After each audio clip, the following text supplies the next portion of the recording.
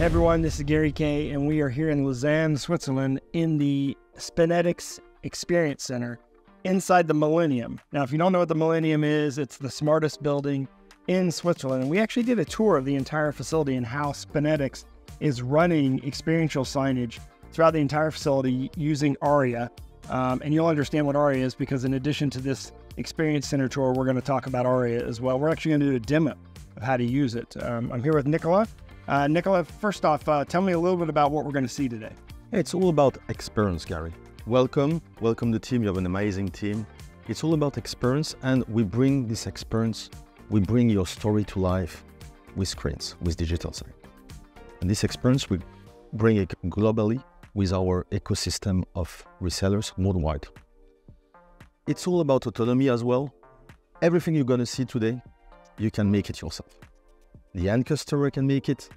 The integrator can integrate data, integrate smart building technology by themselves. Yeah, and also, you not only does SpinetiX have the players that output all different resolution and aspect ratios, as you're going to see, and even one player that outputs 4K signals at the same time.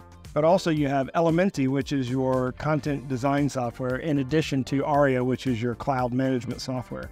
And we're going to show you different applications that SpinetiX is covering, starting with transportation and wayfinding. Yes, let's jump into it. Yeah. Indeed, compatibility with any screens, any brands, any size. We do everything but the screens. Yeah. So basically, first, you can see stretch screens, special formats, special resolution. Typically for wayfinding, for door, for signs in an airport. Yeah.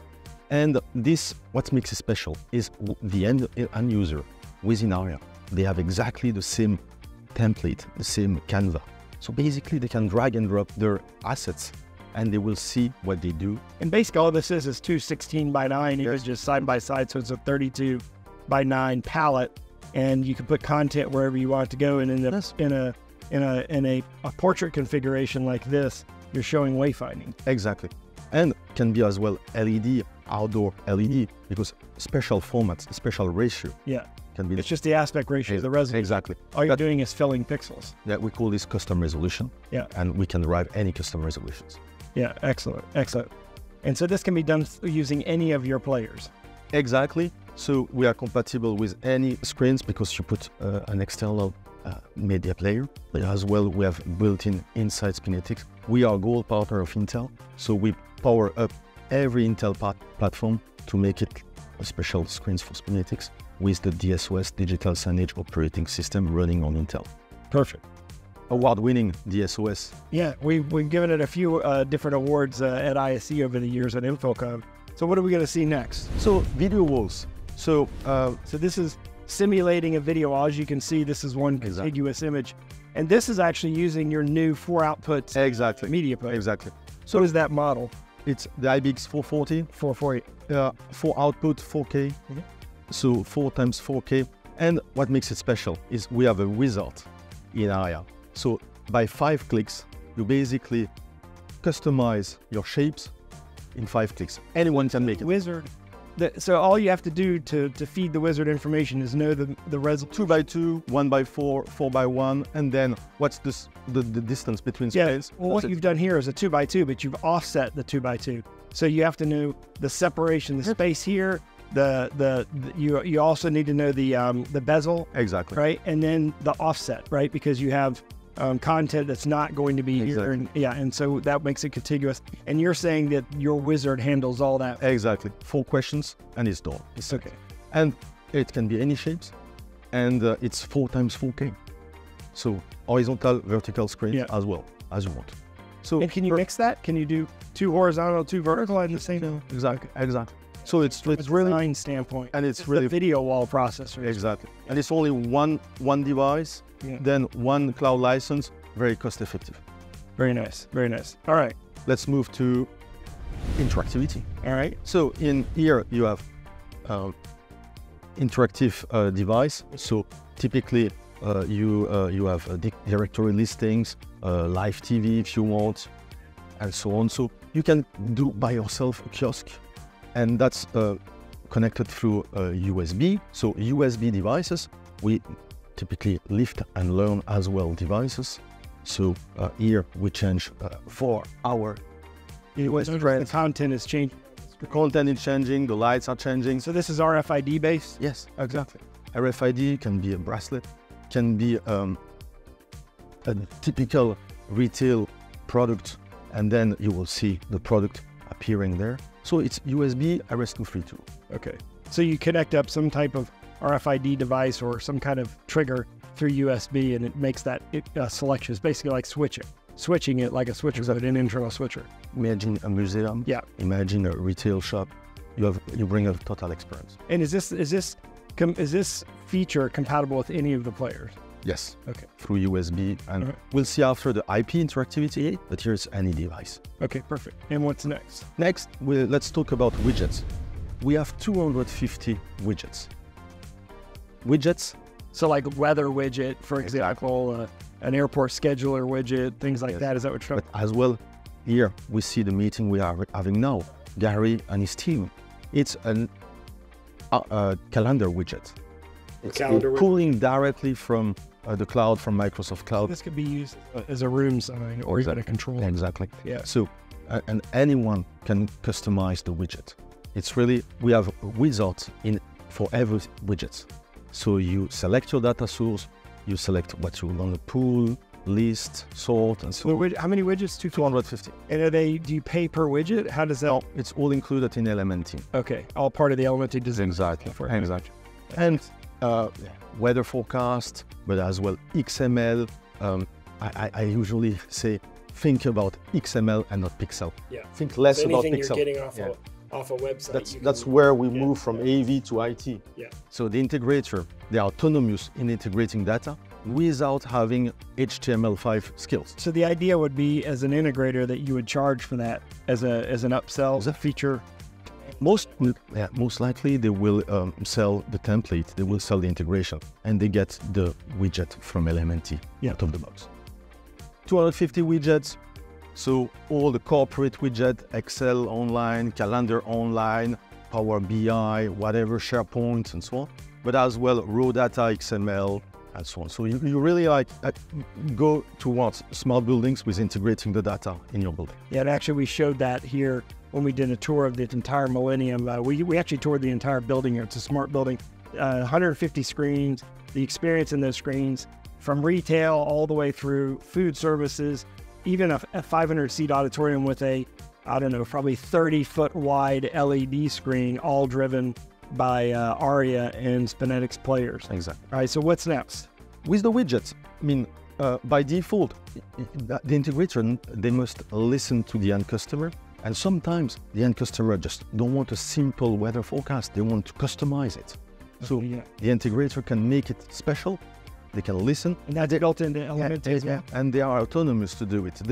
They don't need services from SpinetiX. So basically, we are really having a collaborative ecosystem of resellers.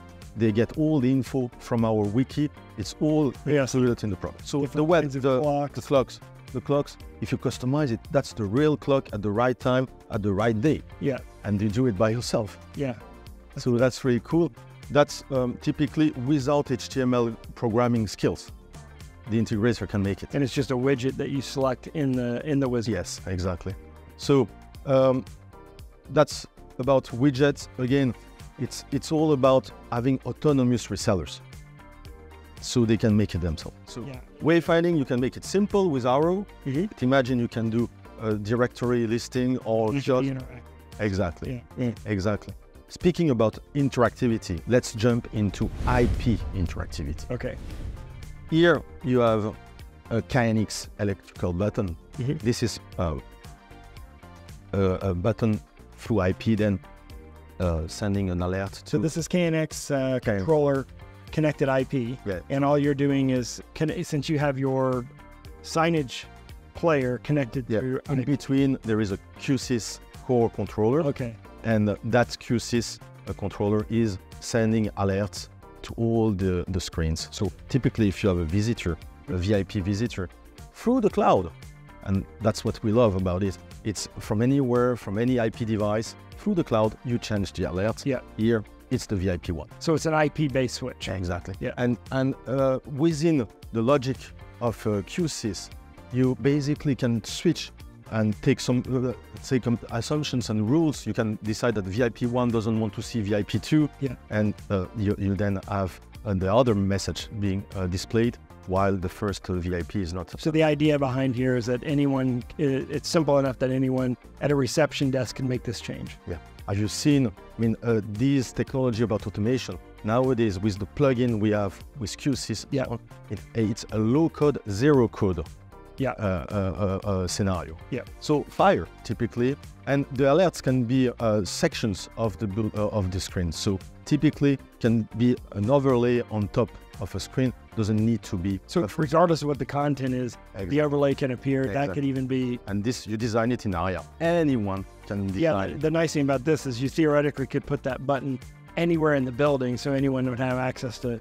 Just it's IP and cloud-based. Yeah. Anyone can do it. Okay, and this is because of a connection through QSys, which is ultimately taking control of the media player. And we are compatible with the most of the automation. Yeah, so Crestron, Exactly. Okay, good. So let's jump into IPTV, IP streaming. So IP streaming is about taking a data flow, a stream out of a streamer, whether you have 2, 20 or 200 streams. You then transport this stream through multicast or unicast, RTP. This is what I typically see for digital signage in a restaurant. So, restaurants, stadium, but as well live events. Within in this particular case, interestingly enough, you're here in the building actually taking from your own club the content that if you had an artist performing the night before and replaying it the next day is part of the signage. Yes, or live as well. When there is a SpaceX launch, we all watch it through YouTube layer. Which is what you're here. This is YouTube feed directly from Lake Geneva. Yes, and with the CCTV live camera that you see here. So this camera here is actually shooting what we're doing. And exactly. Hotel scenario, typically. Every hotel in Switzerland have a most beautiful view of the nearest mountain, in a bar, in the stadium, in a live event. And this is more corporate with, as you see, you can overlay some widgets. And that's... So this is actually coming from the signage player here and here? Yes. Oh, wow. Yes. That's overlaid. So you can place those widgets anywhere you want them to go. Yeah, exactly. That's a multi-layer, multi-zone technology. Oh, very interesting. Okay, good. And all this is compatible with every player. So I can use any player to do interactivity or static digital signage or whatever I want to do. So the players, so we have like five range of players. We have Intel-based NUC players, SDM within the screen. We have built-in inside the screen with small form factor screens. We have the IBX portfolio and the HMP, award-winning HMP portfolio. And the IBX one is the 4-output that we just gave the award to. Exactly. For Best of Show at ISE. So it's a 4-output. So it allows you to drive 4 sources at the same time, or 4 displays at the same time, but also this could also be in a video wall configuration like we showed up front. So it's also, in addition to a signage player, it's also a video wall processor, and a very inexpensive way to do. And you can tie 2 or 4 or 6 together to make it a larger video. Exactly. They're all synchronized through the network, through NTP. One of my biggest video wall project was 450 screens. I'm guessing that's an airport? Yes, that's an airport. And that's one line of screens where it's fully synchronized all together and running perfectly. Good. All right, well, look, to find out more information on this, go to SpinetiX.com, SpinetiX.com, and we're also going to do an in-depth, deep dive look at the ARIA platform, which is their cloud-based management platform. So if you want to check that out, do a search on our page at ravepubs.com and just search SpinetiX and you'll find that. So let's go do that now. Thank you, Gary. Let's go and jump into it. Thank you, Nikola.